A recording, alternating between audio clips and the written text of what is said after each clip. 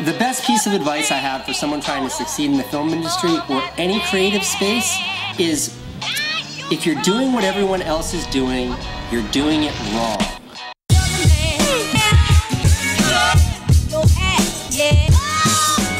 What's up, guys? It's Jason over at Cog Hill Farm. We're gonna be in the garden again today. We fixing to plant this sucker. I'm probably through with my kale for the year. Probably gonna pull that up. But the main thing is I'm gonna get some seeds in the ground. And then when I get through the raised bed garden, we're gonna migrate over to the big garden, pull the black tarp up, and plant some daggum pink eye purple hull peas and some zipper cream peas over there. And yeah, let's get started. One of the best to ever do it.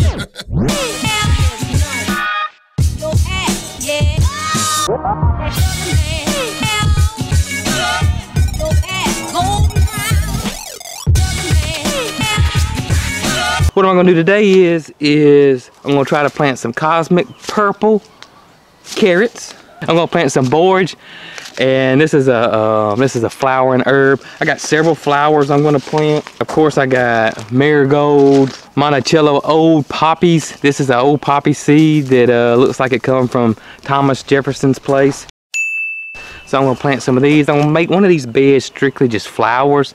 Kind of do it in rows, and that way I can keep the weeds out. Then we're gonna plant some of these right here. I got this from Rose 7. It's that nude seed company I talked about in my podcast a couple of weeks ago. This is from Chef Dan Barber, where they're creating some new heirloom variety seed. It's called 782. And what Dan and his crew are doing over there is they're strictly developing old heirloom varieties for flavor. So this is exciting right here. I got some of that. Also today in the raised bed garden, we're gonna plant some Blue Lake snap beans. This will be the first year that I've planted these, so I'm super excited about this. I usually plant a pole bean that's a climber. I'm not gonna have room for that this year, so I'm gonna do a bush. So I'm gonna plant this. I may plant this in a couple of beds. When I get through with this, we're gonna run over there just right across my driveway to my big garden that I call it, this not raised bed, and hopefully I can get that sucker prepped and ready to plant some pink eye purple hulls, some zipper creams, and this is your southern cow peas. And so we're gonna plant these with our pink eye purple hulls. I got the pink eye purple bulls in the freezer because I save those seeds every year because they're super easy to save, and I'm sure these will be the same way. So if y'all want to chill with me while we're in the garden, while it's a beautiful, gorgeous day here, let's go.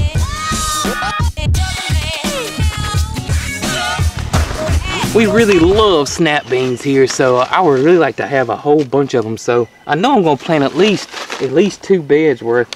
And it looks like the Blue Lake is one that it's not gonna reproduce.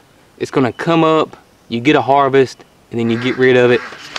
And so what they suggest is every 3 weeks plant a new batch. So that's probably what I'll do. I'll plant several in here, and then in 3 weeks come back and plant some more. They're fairly large seeds, so you probably want them 1/4 inch deep, something like that. Oh yeah, by the way, several people have asked me about the snakes in the garden. Did I see the snake in the garden? Yeah, I did see the snake in the garden. I put these in here to ward the birds off, to try to keep those suckers out of here. And so you'll see these throughout my garden. Just cheapo rubber snakes I bought from, I don't even know where I got them from. I've had them forever. That's what they're in here for. Does it work? I don't know. I don't have a bird issue, so maybe it does work. The key to them though is you got to move them around. You can't keep them in the same spot. Birds have bird brains, but they ain't that stupid.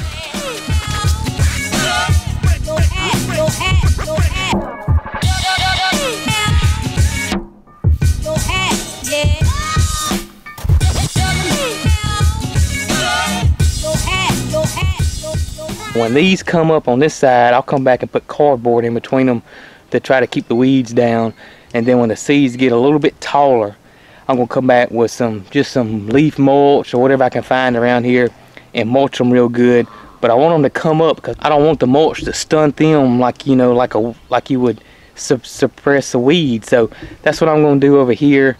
And then I'll show you all that later when all that comes up. And two, I wouldn't worry about putting any type of fertilizer or anything down right now, because all you're doing is wanting your seeds to germinate. Now once they get up, maybe when you get that first real leaf, because you're going to get the 2 little immature leaves, I wouldn't fertilize or anything like that until they come up and you may get that first mature leaf. And that's just what I do. They don't need anything right now because all their food and everything they need is in that little seed. Now once they outgrow that, then you could come back with some organic fertilizer or whatever you like to use. I'm just gonna poke me a little hole. I'm real scientific. I'm super exact. I'm a perfectionist, as y'all can see. Yeah, that's about a foot. Boom, done. Got those planted. Next on the list in here is I got the borage and some flowers. I need to figure out which bed I want to do those in. I'm kind of thinking this one over here because it's got the headboard on it, which it just looks super cool when you got flowers coming out of it, which is right here. This is a raised bed. It's got the headboard. I find these old headboards at thrift shops and flea markets and stuff, and I got 2 more around here. I just think they just look cool. Gives a whimsical touch to my garden. I think I'm gonna plant the borage and flowers in this bed so it'll look pretty cool with the headboard. You know, I like to mix up flowers with my vegetables. A lot of companion planting. The borage is gonna attract bees and that kind of thing. I'm sure the poppies will too, which then in turn will help, you know, pollinate everything else in here and get some beneficial insects in here. So I really love to do companion planting, and it just, to me, just gives it just that extra touch that's just whimsical and different. And I've always planted marigolds, and most of y'all may know. If you don't, marigolds are really good companion planting because the smell they get off, there's a lot of ants, like rabbits allegedly don't like the smell of marigolds because of that smell they put off.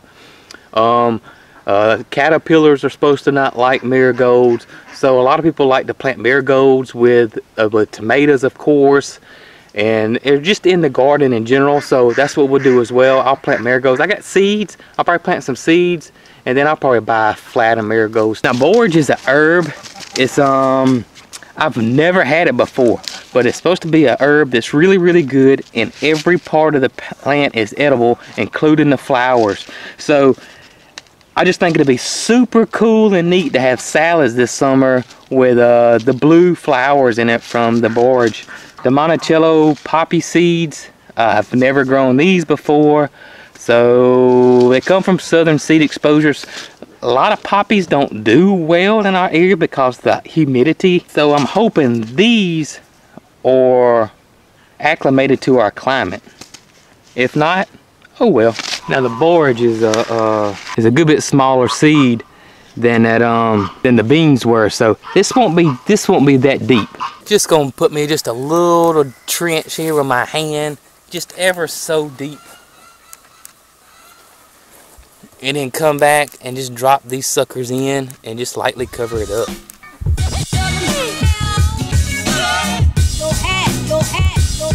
These poppy seeds are teeny tiny. It sounds like salt. So that kind of gives you an idea. I know if I open them up, they're gonna go everywhere. So these are gonna be small. These, I'm not even gonna bury at all. I'm gonna just put these on the surface of the ground and maybe lightly cover it up. And that way, I know these won't be too deep. They're so small that it is a package in a package. And you can you see the light shining through it? Look at that. That's a bunch of seeds right there.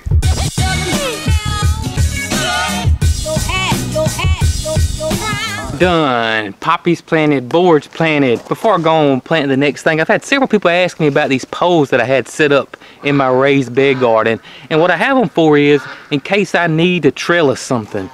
I can run, you can see I got twine on this one. I can run just twine from this one to that one. And it'll offer some support if I have something that's growing too big, like if I had a tomato that was falling over that got past the cage. If I had a pepper plant, or if I had a row of something, I could use this twine and help support it. That's what these are here for. I had several people ask me about about doing a playlist of the music that I have in my videos and the music I like, and I did just that. It is on Spotify and it's completely free. I'll put a link down below to the Spotify channel with the Cog Hill Dancing Farmer playlist, or you can just go to Spotify if you got Spotify already and just search the Dancing Farmer and the playlist come up, and that way, you know, you can jam along with me. Now, this is a tip, this is something that I like to do. I got this trellis here, right here. And these things are old. I bet this thing's 10 years old. I use this all the time. And all it is 1x4s with dog kennel, your old dog kennel type fencing on it. And, you know, I take these things down, I store them, and basically you can make a trellis anywhere. I think this one's 8x6. You can make it 8x8. You can make it as big as you want it, honestly. Last year I used these things for climbing squash, which I didn't plant this year. I've used it for blackberries. I used it for cucumbers last year, and I'm going to use it for cucumbers again this year. These are the cucumbers I'm planting. It's they're called 782s. This comes from row 7. Like I said earlier, this is an experimental cucumber that Dan Barber and his crew are trying to come up with. And 98% germination rate, which is totally awesome. Just gonna rake this mulch back. Let's see how big these are. Cucumber seeds aren't very big. And typically cucumber seeds are so easy to do by seed. So you could save yourself money with putting cucumbers and direct sow them into the ground and not worry about trays and not worry about trying to buy them already planted. But just your typical everyday cucumber seeds, you can see here. They won't need to be that deep. They're fairly small. Probably make about a 1/4 inch deep hole. What is freedom? I think I stole this from Bob Dylan, but maybe I stole this from Woody Guthrie. Freedom for me is waking up in the morning and going to sleep at night, and in between doing exactly what I want to do. All right, got the cukes in the ground. So I'm really excited about those cucumbers. I always put links to everything I talk about in the description, so I don't have to keep repeating that all the time. But super stoked about these cucumbers. Really stoked to what Dan and them are doing over there, Dan Barber and at row 7. So check them out. Next, I'm gonna put in some cosmic purple. This is probably my daughter's favorite vegetable. She loves cosmic purple carrots. I've grown other varieties and she likes them, but she loves cosmic purple. I do well with cosmic purple. My only issue with carrots are voles. V-O-L-E-S. And what a vole is, it looks like a mouse. And they come in and they eat these suckers from the bottom up. A lot of people think they have gophers. They don't have gophers most of the time. They probably got a vole. V-O-L-E-S. This is all they ever eat of my stuff. Carrots. They never eat anything else. All they touch are my carrots. Every year when I plant them, they eat about 80% of them, and we can only harvest about 20%. So I may combat that with a mouse trap or something like that to see if I can offset that situation. And with carrots are a teeny tiny seed similar to that poppy seed that we planted earlier. And I'm just gonna sprinkle these on top of the ground and just kind of pat them and slightly cover them up, and they should come up. Carrots, for the most part, are easy to grow, except for voles is what I have. And if you don't have that pest, then you may have no issues growing carrots. What's the secret to happiness? The secret to happiness is finding something you love and then doing that for the rest of your life.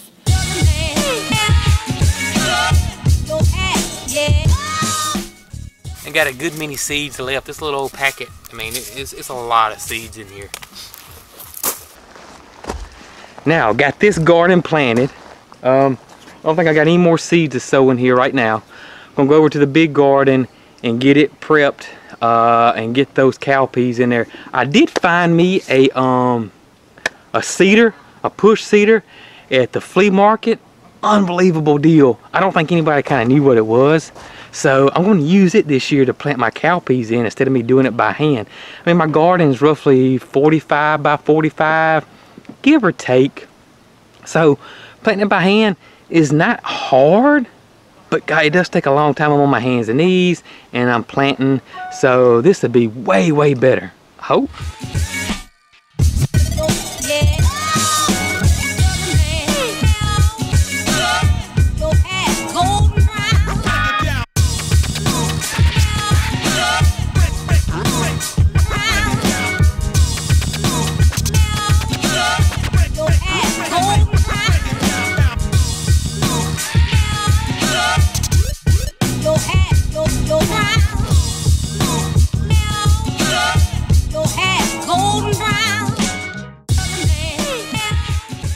So now we got this area, we got all the plastic up, and just as I thought, this ground is super soft, and so there's really no need for me to do much to it. What I'm gonna come through is I'm gonna get my wheelie plow and come through and maybe make me some furrows or some mounds with it so I can plant my peas in it. But all in all, really not much I really need to do to this, which is awesome. 2 thumbs up on the tarp so far. Now let's go plant.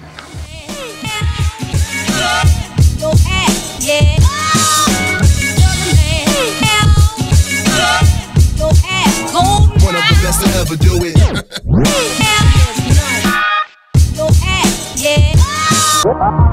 So got this sucker plowed with my hand wheelie plow. So you don't need expensive equipment, but it did an awesome job. And you can pick those things up for 100 bucks, probably less than that. I can't remember what I paid for it.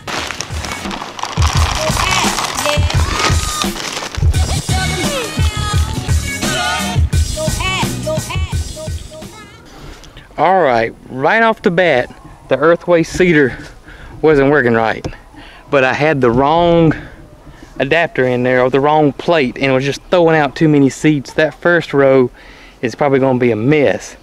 I put the smaller piece pea plate on there. Pea plate. Oh, that's silly. I put it on there and it's working. And what I found is I was trying to watch it and make sure that the seeds were dropping out and kind of not paying attention about my rows, and so I would get off. So after I realized this thing's spitting seeds out to watch the rows and keep it straight, so that's what I've been doing now, and so now it's working. I know I got a bunch of rows that are gonna be off, but this ain't no beauty pageant. Can you reach them?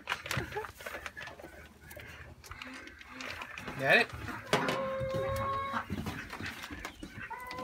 That's today. Wow. Got the peas planted, fixing to throw some okra in the ground. My buddy wants to help me do that. We're gonna plant it by hand and not use the seeder. So let's get the throwing that okra in the ground. And the okra and peas, you just want to get them probably, you know, a ½ inch deep, somewhere in there. It's a big seed, so I mean it can stand to go deeper.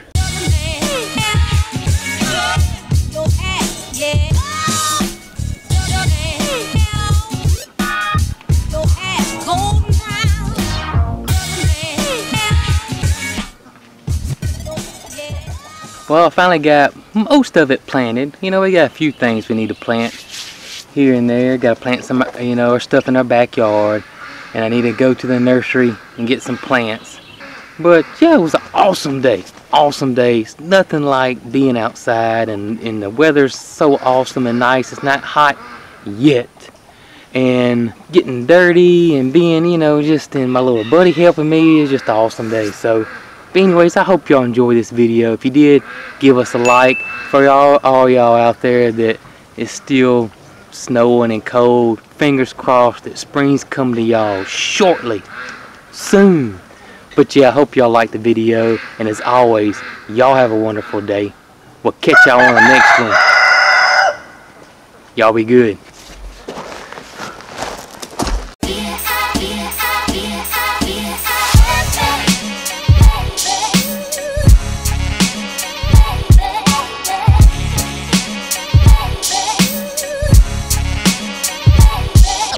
Okay.